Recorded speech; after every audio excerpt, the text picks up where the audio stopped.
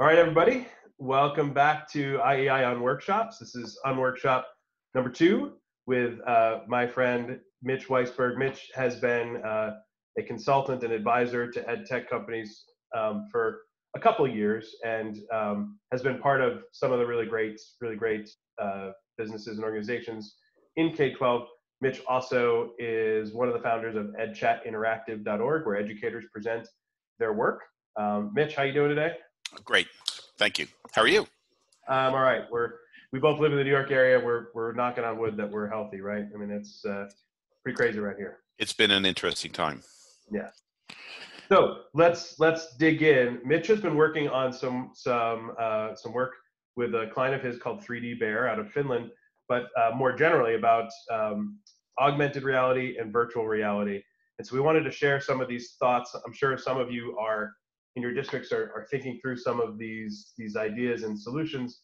And so we wanted to give you some perspective from Mitch's many years working on this. So to start off, Mitch, let's just define virtual reality and augmented reality in tangible terms. Okay, so virtual reality is really what you see when you put on goggles. So you're in your own separate world. It's virtual. I guess there is nothing more engaging in terms of an interactive experience than really good virtual reality, because everything that you do is in this world. So you could be in the middle of repairing a car and you have the different pieces of a car. You could be in the middle of a battlefield and you could see what's going on behind you, and you might even be able to affect what's happening behind you. The two issues with virtual reality, number one, is the goggles themselves. And in these days, the idea of having to sanitize the goggles after every use is difficult. And number two is the expense of the goggles and the expense of creating virtual reality environments. They run what, like $300-400 a set? The goggles are $300 to $400 a set, and I was just actually on an EdChat Interactive. I was talking to somebody who produces virtual reality, and he says his rule of thumb for producing virtual reality learning activities is $10,000 per running minute. Oh, produce it, like developing the software. He develops it, so he would develop it for a company, or he would, he actually develops it much more for higher ed and corporate. But basically, when somebody says, "Well, how much is this going to cost?" It's like, "Well, how long do you want it?" It's going to be somewhere around $10,000 per running minute. So you may have a 5-minute piece that's going to cost $50,000 to develop. Some examples of VR in education that I've seen are things where you can tour historic sites. I've worked with a company called, I forget their name, Virago, that does, they get inside of a cell. So I would point out that 10 years ago, we thought laptops were super expensive and it was hard to get a laptop to every kid, right? Right. So maybe this becomes technology that we figure out how to get to every kid. But for the moment, tough to do VR. So then what is AR? So augmented reality, or AR, is when you're looking through your device, like your cell phone, and you're looking through the camera and you see the environment through the camera, and either you can place other 3D objects into that space, or you can see what other people have put into that space. So it's you're not fully enclosed, you're augmenting what you see through the camera. And one type of augmented reality is an augmented reality where somebody's thought through everything for you. So like you point your camera at a building and it gives you the history of the building, or you point your camera at a QR code and a dinosaur pops out of the QR code. I find those a little bit slick, that the first impression from the kids is, wow, isn't this cool? But after using it for 3 or 4 times, it's just, it's technology that just it becomes expected, and the kids aren't really doing anything. What I get excited about augmented reality is when the kids use it to create. So when they create stories and when you're involving them in the different stages of, let's say, Bloom's taxonomy. To me, that's really the crux of augmented reality, where the kids are creating things that they then want to be able to show to other kids or to teachers or to another audience. Interesting. an application of AR or VR that I think someone needs to build. And if I weren't running IEI, maybe I would go build it. Hmm. Maybe it does exist. And if any of you out there know of it existing, please let us know. So much of the work, especially with students with special needs or any kind of learning needs, so much of the work has to happen in person because of some of the cues. I know this because my wife's a special educator. So many of the visual cues, the oral cues, like tapping on desks. Sometimes there's a tap on a shoulder. Or the manipulatives that kids use to focus. I wonder if there's an AR VR application that could help the kids who are really being left behind in this distance learning thing are those with more needs. So it's interesting because there was a study in Finland, and there's an archive of me interviewing the person who did this on EdChat Interactive, but where they took autistic kids and were teaching them safety habits. And they were teaching them safety habits actually through a combination of augmented reality and virtual reality, where they walked through the building and they had to stop and do different things. And they found that was an incredibly effective way because the kids were able to much more identify with what they were supposed to do in augmented reality, and they couldn't like blow up the building. They couldn't make any serious mistakes. Very cool. All right. So share some of the examples you know about there. So I'm going to just share my screen of the types of activities. And if anybody wants, just get in contact with me and I can share these with people. But using augmented reality, instead of having the kids develop a book report on something that they read or write out a story, they can create these scenes and videos based on the scenes. This is an example in early grades where kids. This was actually first grade where kids created fairy tales, or on field trips. To the extent you're going on field trips with kids, to have them take different stations on the field trips and add things to them. This is an example, say, from a kindergarten class where the kids had to, add other animals and have other kids guess them. Yes. Where kids project out. This is what happened when I felt sad. This is what happens when I feel angry. But here's another way that this situation might play out. Recreating holiday scenes, recreating biomes, recreating or creating historical scenes and videos based on those scenes, creating stories that took place in a book, or creating stories that are based on a book. This is kind of an interesting one where kids are creating a colony on Mars, and if you think about it, they have to understand, well, what would you need to do in order to sustain life on Mars? But then they create a story.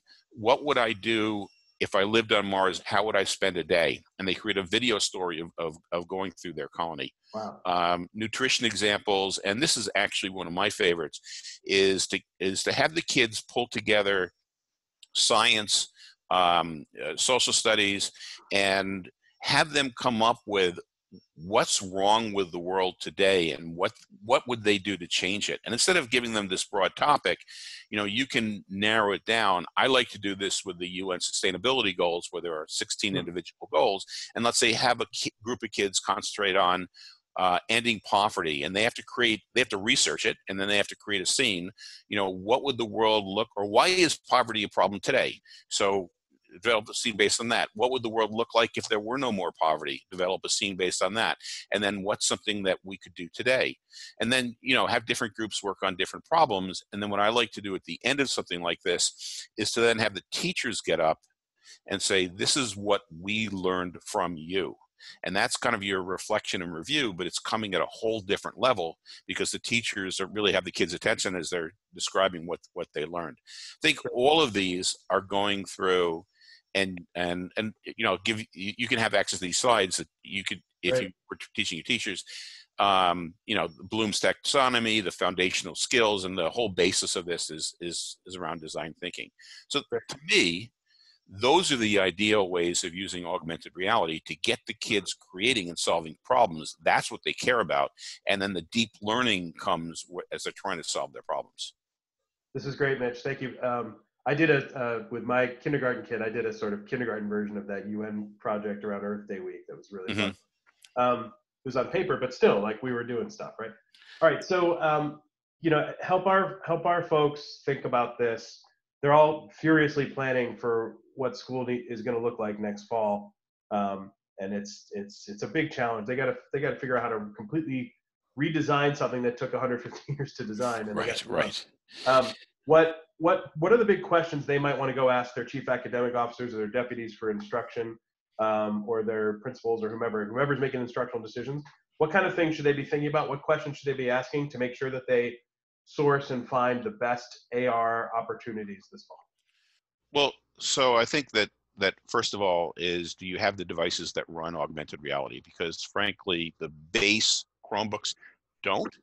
Okay. But chances are the kids do have access to cell phones, or maybe there's a group of tablets that do. So the first thing is, do we have devices? And you don't need one-to-one, because this is the type of thing that works best if kids work in groups of 2 to 4. So one is, do we have the devices? Two, but can we work in groups of 2 or 4 is a question. That's a question too. But you can, right? You can through Zoom, because most of the process of the creation is done thinking and researching, and only the final part. But also, does the program allow the kids to work collaboratively if they're in different locations? Okay, so that would be a second question. Okay. To me, those are foundational. It's, do the teachers know how to teach in this fashion? And if they don't, you probably can't change their entire method of teaching. But what you can do is point them to, let's do 6 interactive labs, or let's do 4 interactive labs in the first half, and have them decide together how they're going to do those labs. You can give them some ideas, but instead of changing everything that they're doing, they're used to doing labs anyhow. The kids aren't necessarily going to be able to be in class all the time. So have them brainstorm together, or you can brainstorm with them. Point them in a finite set of things where they're going to be using this technology. Okay, great. Anything else they should be thinking about, or any places? Are there places online where you can get ideas? And aside from, we'll share your stuff out with everybody. But right. So we do have a couple live webinars on this coming up on It's Yet Interactive. That's all free. People can do that. I happen to love the program 3D Bear.